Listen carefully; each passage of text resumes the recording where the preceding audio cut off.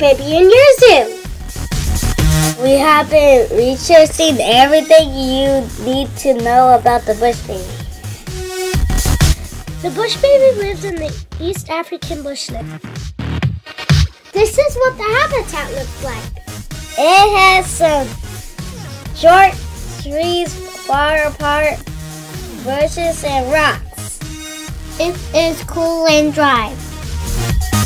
The Bushbaby can't live in another habitat because another habitat would not have insects and gum off trees. The Bushbaby would not have the right covering for the other habitat either.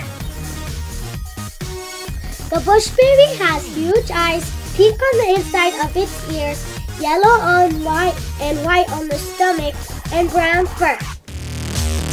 The Bushbaby has a life cycle. It starts with a live baby.